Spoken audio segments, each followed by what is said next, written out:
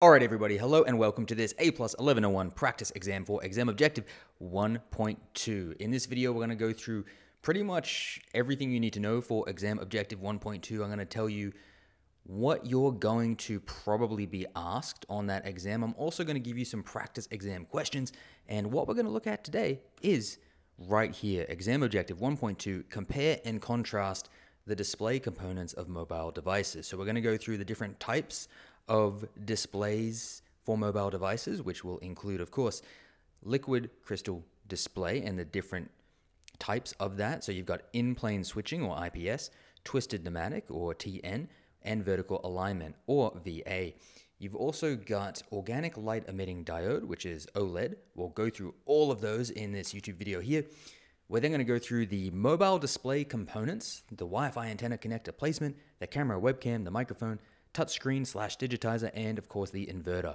Going to give you practice questions on all of these, going to explain all of those answers to those practice questions, and I'm going to tell you what you're probably going to be asked for each one of those dot points. So we're going to be sweet after this video today, guys. You are going to just like have the perfect idea of what to do when it comes to the exam. So let's go ahead and get started straight away with question number 1. You are considering purchasing a new monitor and have been researching the different types of display technologies available. You're particularly interested in getting accurate colors and a good balance between performance and quality. Which type of LCD display technology should you consider based on your requirements? A. TN, B. IPS, C.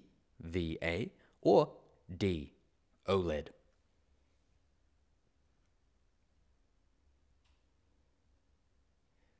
The answer is B, IPS, otherwise known as in-plane switching. Now, as to why that's the answer, let's take a little look at our explanation here. We've got basically just an outline of each different display type, what each one is good at, what each one isn't so good at, and the ideal use for each display type. So first up, we've got IPS, or in-plane switching.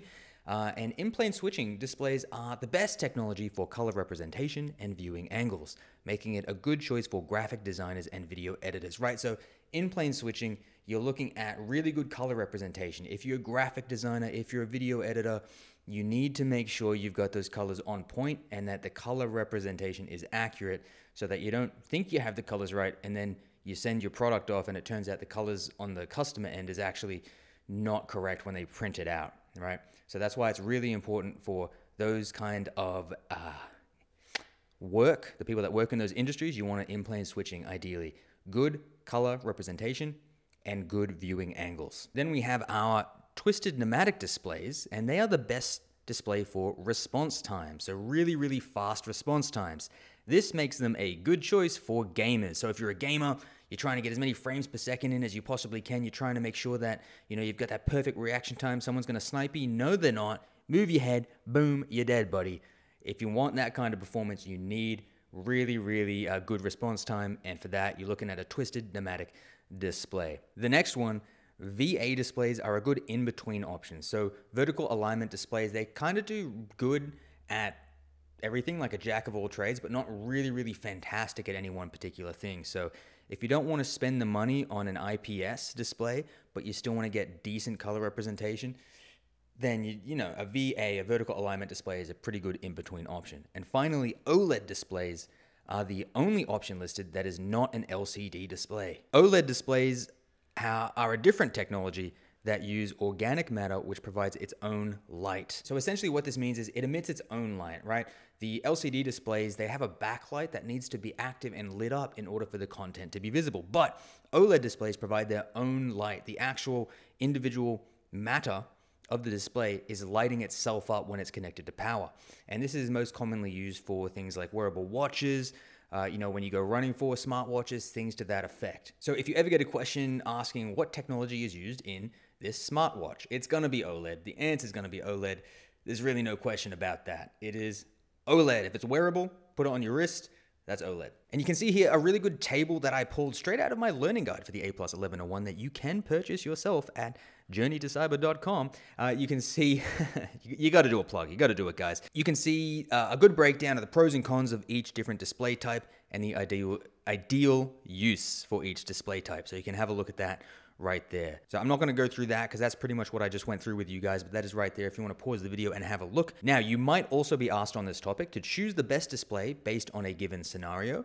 You might be asked to explain the difference between display types, and you might be asked to identify the type of display being used in a scenario. More likely than not, what they're going to have you do for this is they're going to say, look, Max is playing video games, which display type is most appropriate for him to choose? You know, something like that. They'll give you a scenario and they'll have you try and figure out which display type is best for that given scenario. Or they might say, you know, which display type is best known for its color representation, something to that effect, right? That's the kind of questions you're going to be asked for that part of that exam objective. Moving on to the next question, let's take a look.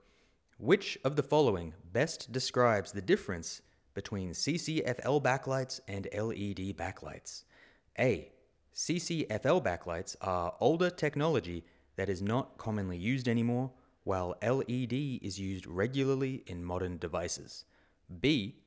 LED backlights are older technology that is not commonly used anymore, while CCFL is used regularly in modern devices. C. CCFL backlights are significantly thicker. D. LED backlights are significantly thicker. And the answer is A. CCFL backlights are older technology that is not commonly used anymore, while LED is used regularly in modern devices. So let's go ahead and take a look at that explanation for this one. The explanation: CCFL is an older technology and is very thick, and LED is a modern technology that is much thinner and more lightweight. Now you might be thinking, but one of the answers there said that CCFL was thicker, so shouldn't that be correct? Kind of. There's two factors that went into that. The first one is I don't think I thought through enough how I quickly wrote this question out for this video, but also you've got to take a look at the question. The question says, which of the following best describes the difference? So there might be two that sound like they kind of describe the difference, but you're looking for which one best describes the difference. And option number C, CCFL backlights are significantly thicker. It's true, but it's a simple kind of one sentence descriptor that is correct, but it's a very simple outline, right? Whereas answer number, which one was it? A, answer number A is much more detailed. So CCFL backlights are older and not commonly used anymore, while LED is regularly used in modern devices. So it's a much more accurate description. So sometimes you will get two questions that both seem like they might be correct. You have to be able to differentiate and figure out which one is the most correct. And in this situation, option A is the most correct, the most detailed, the most accurate answer. So that's why A is correct there.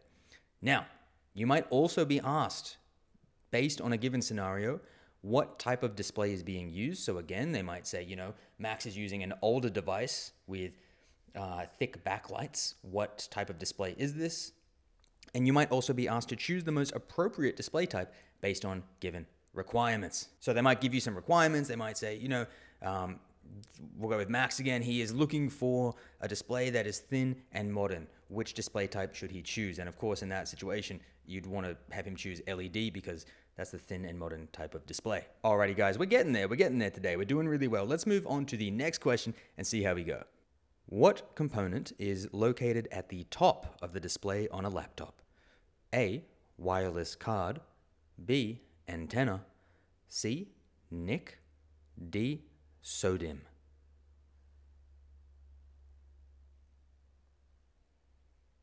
The answer is B, antenna. So guys, the antenna is wide around the inside of the display all the way up the top. And the reason for that is simple. At the top of the display, you just get the best signal. It's like when you're not getting a signal on your phone.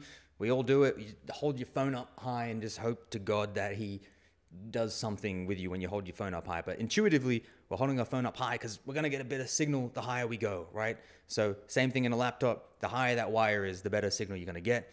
That's why the antenna is wired up the top of the display. Now, some questions that you might also be asked. What is the Wi-Fi antenna used for? And what components are required in order for a Wi-Fi antenna to provide a wireless connection? So with that last one, think about, you know, do you just need an antenna? What other components do you need? Maybe you also need, I don't know, a wireless card, for example, because an antenna is great to get a signal, but if you don't have any component within the laptop that can actually turn that signal into access to the network connection, it's not going to be very much good to you. You need all relevant components to work together. So that's what you might be asked in your exam, things to that effect. Let's move on to the next question.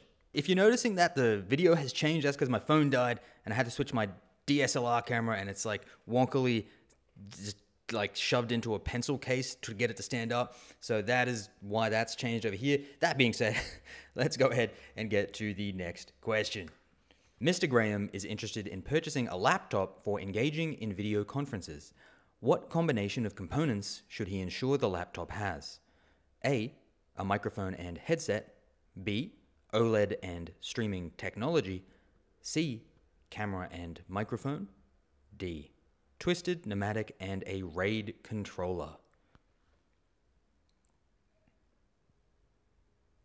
And the answer is C, camera and microphone. So let's go ahead and have a look at why that's the answer right now. So in order to engage in video conferences, you require both video and audio. And this combination is the only one that provides these capabilities. So in short, guys, the other answers either provided audio and something else or video and something else. None of the other answers provided both video and audio.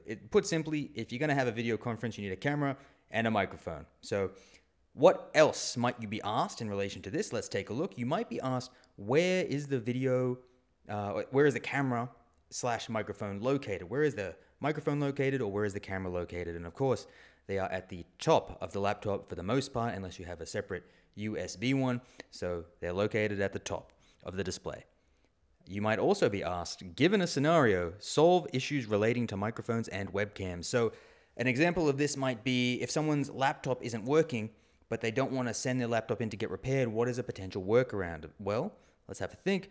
They could plug in a portable USB laptop as a temporary or even potentially a permanent replacement. If that's something they want to do, that's a potential workaround there. So things like that. How do you get around audio and keyboard issues? All right, guys, we're almost there. We're really getting to the end of this exam objective. Let's take a look at the next question, which is, Matt tries to use his touchscreen device, but it does not respond to his fingers or his touch pen. What technology has failed? A, input array. B, digitizer. C, digital interface. D, manual input release. And the answer is B, digitizer.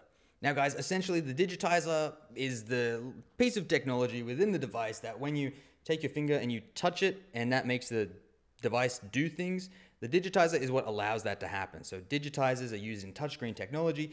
If you are touching something, if you're touching a screen and something on the screen is happening, that's because of a digitizer. So if you go to touch it with your finger, if you go to touch that screen and nothing happens, and there's an issue, that more than likely means there's a problem with the digitizer. If you don't have any additional information and the touch screen isn't working, according to the questions you're going to be asked, it's a safe bet to say that the digitizer is faulty or there's an issue with the digitizer, okay?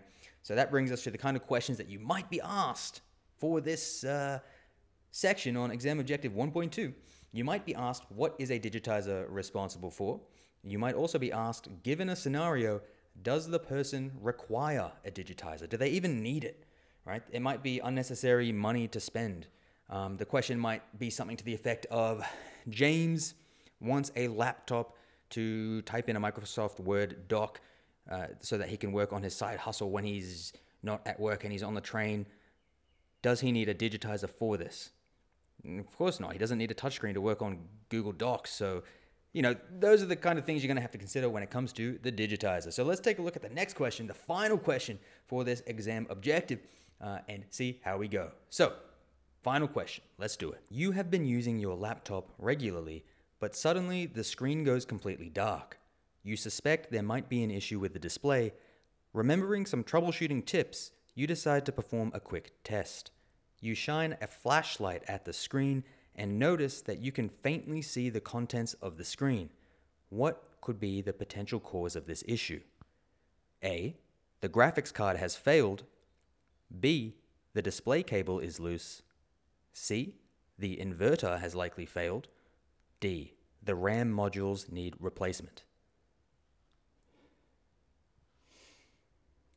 The answer is C. The inverter has likely failed. Now, let's go into why this is the case. The explanation: the inverter converts AC power to DC power, and if an inverter fails, the backlights will stop working, they'll stop receiving power, and therefore they'll stop working, they'll stop producing light, right? So the content is still being produced on the screen, it's just that there's no light there to make it available for your eyes to actually see it. So by shining a flashlight on that screen, you're simply illuminating the content that is there. So that's why that little test works, and if you don't have any content in your screen, it's a black screen, and you shine a flashlight at it and you can see it, it's a safe bet that it's because the inverter has failed.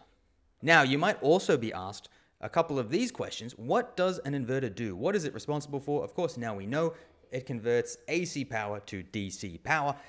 You might also be asked, of course, based on a given scenario, is the inverter functioning?